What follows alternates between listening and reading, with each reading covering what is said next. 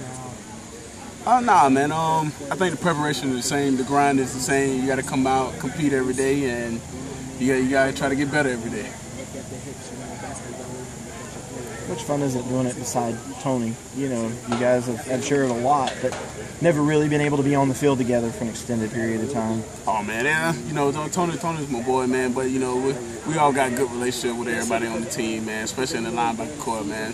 I do a good job of just trying to keep us together, keep us around each other. And, you know, that way we relate, play well together.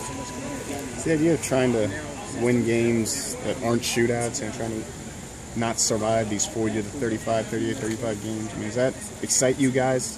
Is a different challenge coming this year? Man, it's definitely a different challenge, man. And our biggest thing right now, we just trying to focus, get better as this camp goes along. Like I said, it's only day 2, and we got a long way to go.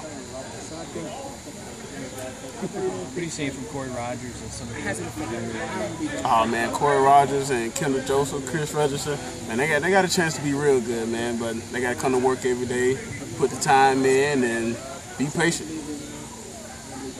What kind of progress have you seen from Tony?